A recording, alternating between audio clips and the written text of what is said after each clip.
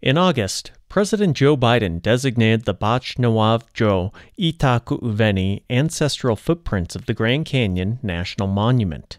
The designation provides some permanent safeguards for nearly 1 million acres of public land that surrounds the iconic national park, including the sacred ancestral land of the Havasupai tribe, a people who are often described as the most remote tribe in America.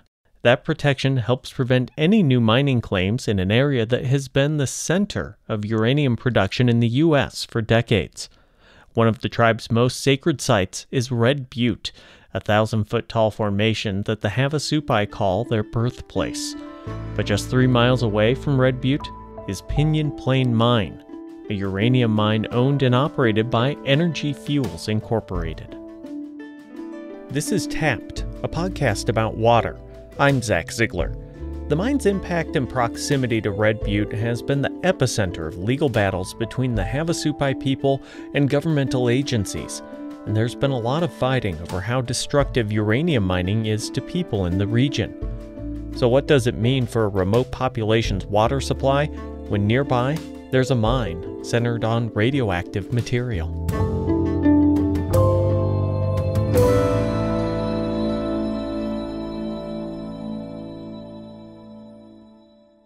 I'll hand things off to AZPM's Diversity, Equity, and Inclusion reporter, Paula Rodriguez, and environmental reporter, Katya Mendoza, who traveled to the National Monument and Park to explore what this designation really means for the Havasupai people's fight for sovereignty if this mine remains. Paula leads things off. Katya, can you tell us where we're at right now and kind of what we're seeing? Sure. So right now we're on one of the switchbacks, I believe, almost a mile down of Bright Angel Trail here in Grand Canyon National Park. And what are we doing here today at Grand Canyon National Park?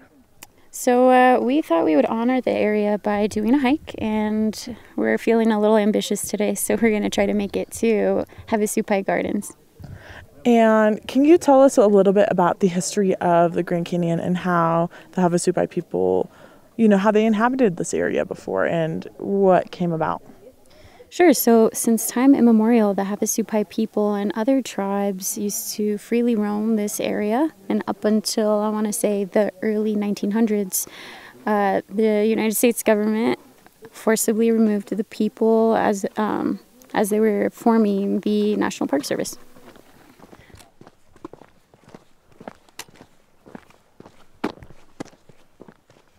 The Havasupai, people of the blue-green waters, or as they're known today, the Havasupai tribe, have resided in the village of Supai for over 1,000 years, a remote home located 8 miles below the rim of the Grand Canyon, or, as elder and medicine woman Diana Ukwala would call, the master altar.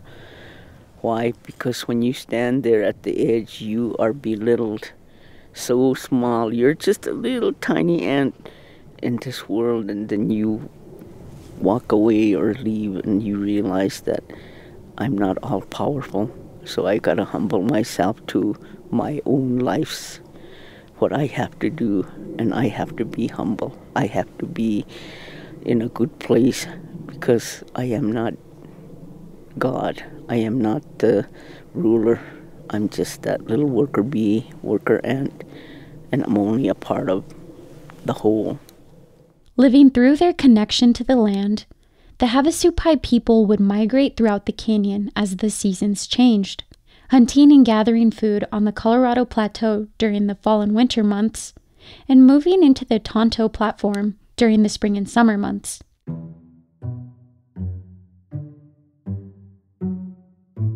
But in 1901, the Santa Fe Railroad expanded to the Grand Canyon, eventually bringing President Theodore Roosevelt to visit. At the time, Roosevelt informed families residing in the canyon that they had to leave what was once their home. The National Park Service was establishing, and the Grand Canyon was set to be one of its parks. For years after, the people of Havasupai were restricted to just over 500 acres of land. It wasn't until 1975 that Congress returned 185,000 acres of canyon and rim territory back to its people. The story of the Havasupai people is one that encapsulates the fight for sovereignty. It has spanned across generations, bringing tribal leaders head to head with not only the federal government, but also large corporations looking to utilize natural resources for profit, like mines. Historically, the tribe has voiced its opposition to uranium mining in the Grand Canyon area. Uranium serves as a power source for nuclear reactors to produce electricity and isotopes used for medical, industrial, and defense purposes. Especially now, the push for nuclear energy continues as the world hits a new stage in the climate crisis. Strides to reduce fossil fuel dependency and minimize greenhouse gas emissions are growing. What began as an industry surge, with more than 2,000 mining claims filed in 2008, slowly dropped as the price of uranium declined. As of 2022, there were still nearly 600 mining claims on national forest and public lands around the Grand Canyon, with a heavy focus on uranium. The Havasupai tribe's journey embarked on an ambitious goal to stop all of these mining claims out of fear of groundwater contamination. However, these fears are not historically unwarranted, as the impact of uranium mining is not only sequestered to the Havasupai people. Can you tell us what you're reading? Sure. I'm looking at a sign that talks about Orphan Mine. It's a mine that's been out of commission for a long time. The mine goes back to 1891 when Dan Hogan, an orphan, discovered copper here. From other research we've done, Orphan Mine eventually closed and did eventually contaminate drinking water along the Navajo reservation lands. Can you see the mine from here? Oh wait, maybe all the way over there. Are you like where those fences are? Yeah. Yeah. During that hike, we found a sign from the National Park Service depicting the history of Orphan Mine that started with a focus on copper, eventually moving towards uranium as it was discovered. The legacy of 13 years of uranium mining at the Orphan Mine is a multi-million-dollar cleanup of land contaminated by radioactive and other hazardous substances released in connection with historic mining activities. Restoration of the land and scenery allows for our enjoyment, as Theodore Roosevelt hoped. Mine wastes are present on the upper and lower mine areas and on the steep slope along the old tram path. The upper mine area is fenced to protect park visitors from potential exposure to radiation or other mine waste contaminants. The lower and middle mine areas are far off trail and nearly inaccessible to park visitors. The National Park Service performed preliminary environmental investigations and identified areas of elevated radiation levels and other hazardous substance contamination associated with historic mining activities.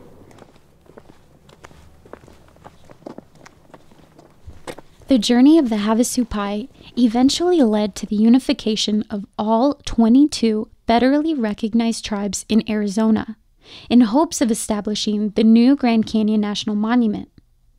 While the battle is especially unique for Arizona's northern tribes, there was no question about the shared survival experience that is entangled in both the history of westward expansion and colonialism and its connectivity with the eradication of America's native people.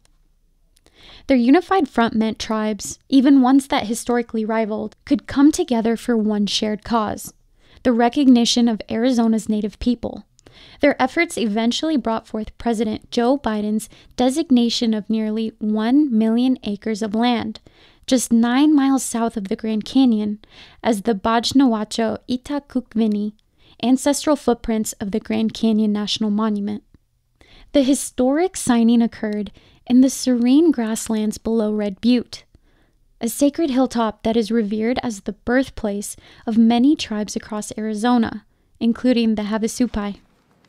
Gamuje baje, nyasivio maya tulusi little exijke.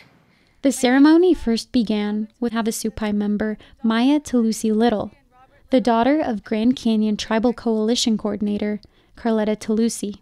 Standing here at Red Butte represents the unity of the tribes to protect our ancestral lands. Carletta recalls the emotional day when Biden came to Red Butte, marking the end of a chapter to a multi-generational battle.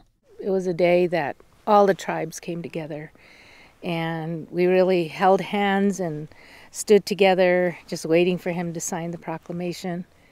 And once he signed it, we're very happy, and it was a very historic moment. Naked to the untrained eye, the people native to this area, like Diana Ukwala, see an abundance of natural resources needed for survival, both spiritual and physical. We're on sacred grounds, and you're sharing with us that all around us is medicine. Could you describe to us what we're seeing and what you see? Those are all sage bushes over there. It's not just for one thing. We use it to smudge and take away all the bad energy. The trees over there, they have pine pitch. The pine pitch we use, and it's not only used for one thing. We use it to encase the baskets we make, and they become hard and they become water jugs. We also use it to do smudging. We put that in there when people pass away and we go through their house. That pine pitch is helping the spirit go home. But all of these are used in one way or another in our own traditional ways, and it's all survival, all medicine. Ukwala's fight began at an early age, joining other tribal organizers to continue her elders' journey towards sovereignty. Carletta, like Ukwala, has strong ties to the Grand Canyon. My great-great-great-grandfather and my great-great-grandmother used to live and farm down there. And then the park, the Grand Canyon Park, was made by the president at the time, and my family was asked to move out of the canyon. Carletta was instrumental in bringing the tribes together. Advocating from a young age, her platform, as she describes it, is about the environment and water in the Grand Canyon region. This monument's designation now meant her life's work was not all for nothing. It includes deep canyons, creeks, and streams that flow into the Colorado River that make up people's drinking water in the region. But for some tribal members, the problem remains as Pinyon Plain Mine, formerly known as Canyon Mine, still stands. And just a little bit of ways that way is the uranium mine, and it's right next to these sacred lands, is on these sacred lands. How does that make you feel? For years, like I said, my elders are not here. They fought and fought into the highest courts, and yet they gave permission for this company to keep coming and digging. For me, it's raping the Mother Earth because they have penetrated her skin, and they won't stop. They punctured one of the aquifers, and it's spewing, and they tell us, it's okay. It's not okay. It is contaminated. The Havasupai tribe saw a lengthy legal battle, attempting to bring its closure as far as the United States Supreme Court, but failing and ending with a federal judge ruling in favor of the mine's operations in 2022. The mine is allowed to operate, but doesn't. Since its opening in 1984, the site has not mined a single ounce of uranium ore due to its low commercial price. So Canyon Mine here just happens to be grandfathered in, even though, there are issues of contamination, there's issues of lack of oversight and things like that by the state and federal agencies.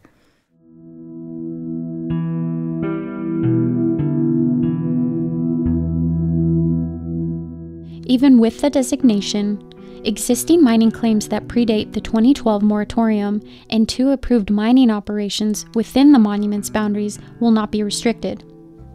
In 2012, under the Obama administration, the Secretary of the Interior Ken Salazar withdrew 1 million acres in the Grand Canyon region, subsequently blocking any new uranium mining claims. Around that time is when research hydrologist for the United States Geological Survey, Fred Tillman's current work began. He works at the Arizona Water Science Center at the University of Arizona. He investigates potential changes in groundwater recharge throughout the Colorado River Basin. Tillman says, as a response to the withdrawal, the Geological Survey was asked by the Department of Interior to look at the potential effects of uranium mining on regional water sources in the Grand Canyon area. But our studies up there showed that there really wasn't a widespread contamination from existing mines. To be exact, their 2021 study in the Grand Canyon region said that nearly 95% of samples collected over 40 years showed uranium concentrations below the federal maximum drinking water standard.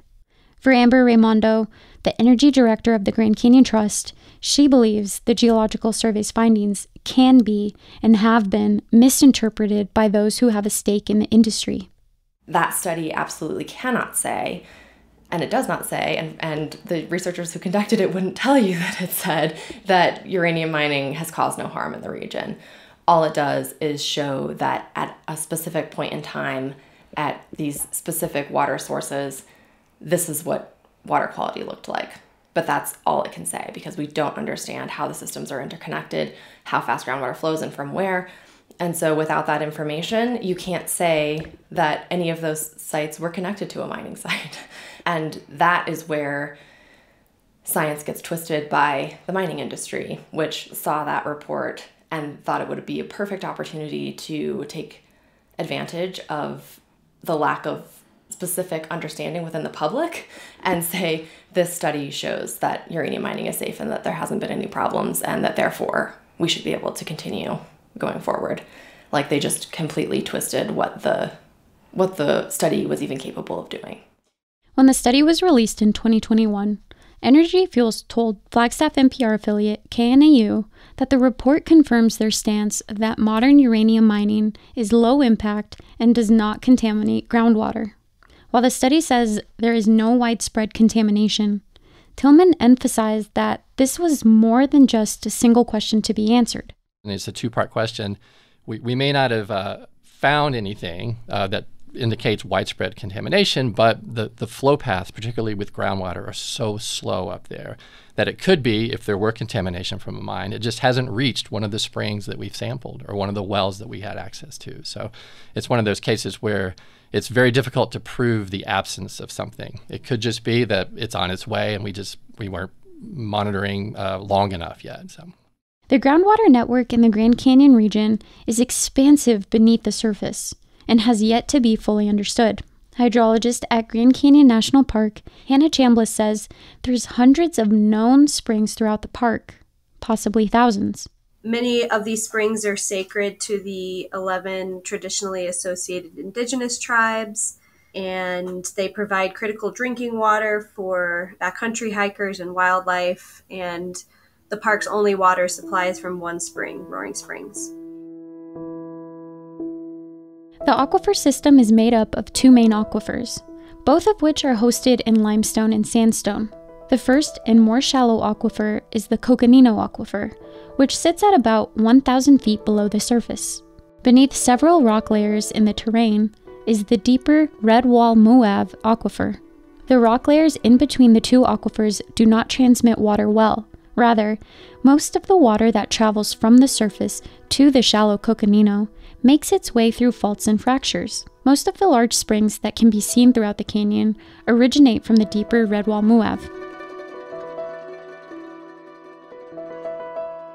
In their attempt to reach high-grade uranium ore, Energy Fuels continued drilling, piercing the Coconino in 2016. Now, Raimondo, along with environmental groups like the Sierra Club and Center for Biological Diversity, say it's been flooding with millions of gallons of water each year. When that water flows into the mine shaft and comes into contact with the uranium ore that they've exposed to oxygen and now water, it becomes contaminated with things like uranium and arsenic. According to an Energy Fuels technical report, Purged groundwater is seeping into the shaft at a rate of approximately 16 gallons per minute. That means over 8 million gallons of water per year flood into the mine that must be collected and separated due to uranium and arsenic contaminants. So that groundwater has to be carefully managed. It has to be pumped out, put into an on-site wastewater impoundment, and it can't be allowed to percolate down into the ground. That process is known as dewatering. Raimondo believes that, given the drought in groundwater systems, this type of contaminant is risky and irresponsible. But Arizona's Department of Environmental Quality disagrees. In the 2022 Individual Aquifer Protection Permit, the agency says that the natural hydrogeologic protections at the mine, like the absence of large faults or fractures, are expected to prevent any potential impacts to groundwater from mining operations. That same permit says that the bottom of the mine's operations will be separated from the deeper Redwall Muave by at least 500 feet of nearly impermeable rock formation known as breccia pipe. The breccia pipe would also prevent any potential groundwater contamination that comes from site operations. The reality is, the structures around Pinon Plain are different from other mining sites. There's been about 5 to 7 mines over the decades up there in that area, and it's a particular kind of mine. It's called a breccia pipe uranium mine, so it's nothing at all like the uranium mining on Navajo land. Breccia pipes, the way Tillman describes it, are kind of like chimney structures. In the Grand Canyon region, the uranium ore sits in the breccia pipes that aren't at surface level, but instead several thousand feet down. Once the ore is mined, it is shipped off to Blanding, Utah. That is where the only fully licensed and operating conventional uranium mill in the United States is located. It's owned and operated by Energy Fuels, the same company that owns Pinon Plain Mine. There were a few areas, one near Orphan Mine, which is on the south rim of the Grand Canyon in the national park, that had really high uranium concentrations, and we're still doing some studies to sort of tie that into that particular mine there. But the studies were unable to associate the findings directly with uranium mining in the area. While tribes are voicing concerns over uranium contamination, Tillman says other elements commonly associated with these uranium deposits may pose a greater risk to human populations in the area. The Geological Survey released a study this year illustrating high arsenic concentrations in groundwater in that area. Tillman says arsenic is a naturally occurring element in Arizona and the Southwest.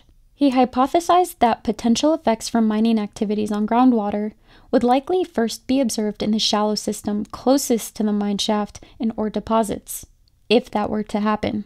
In that same report, the Geological Survey says as long as water doesn't accumulate in the mine shaft and the containment pond liner remains impermeable, groundwater contamination is unlikely. Those who live in Arizona understand the complexities and controversies that surround groundwater management, especially when it comes to the intersection of tribal rights and economic development. President Joe Biden's designation has since gained criticism from Arizona's top Republican lawmakers, like Senate President Warren Peterson. This is not how government should function within Arizona or the United States. Frankly, we don't need or want the federal government coming in and dictating to Arizonans how to protect Arizona. We know better than Washington what is best for our lands and our citizens. Republican lawmakers in the state voted to oppose the monument, calling it a dictator-style land grab, saying it will hurt the economy and devastate industries like mining.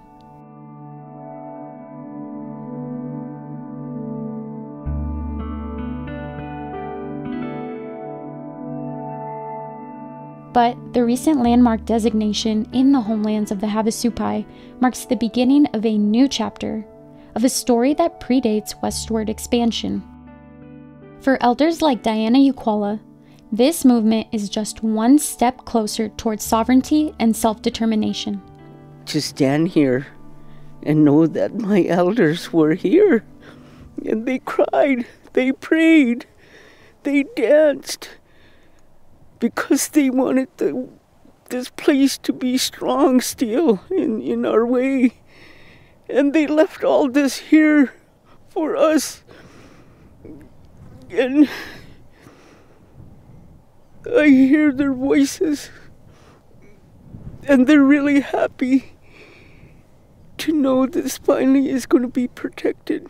For them, I celebrate every night in my prayers. In my waking, I pray and I say thank you for giving us the courage to stand up, because it wasn't easy. It wasn't easy to bring all the tribes together to be one voice. My elder, the last one that left, he knew, I knew. And we said, yeah, we know what we have to do. We have to bring them together and do it as one voice. I know they're just in a place that they're really happy for us. But like I said, he said to me, I'm not going to be here to see the victory, but you will. You will see the victory. And he said that to me, and it came true. I'm here and I see it. And for them, I am so happy and beyond words. We reached out to Energy Fuels Incorporated for an interview. After talking with their spokesperson, the mining company declined our request for comment. In their email, the company said they have, quote, experienced reporting from multiple NPR affiliates that is unbalanced, misleading, and omits well-established facts that support the company's position, unquote.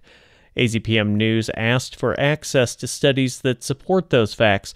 We did not receive an immediate response.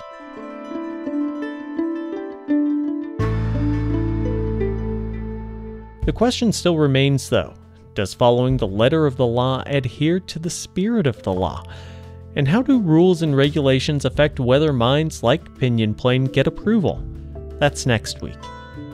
Tapped is a production of AZPM News. This episode was written, produced, and mixed by Katya Mendoza and Paolo Rodriguez, with editing help by me, Zach Ziegler. Our theme music is by Michael Greenwald. Visit our website in the podcast section of azpm.org for pictures, links, and more. Thanks for listening.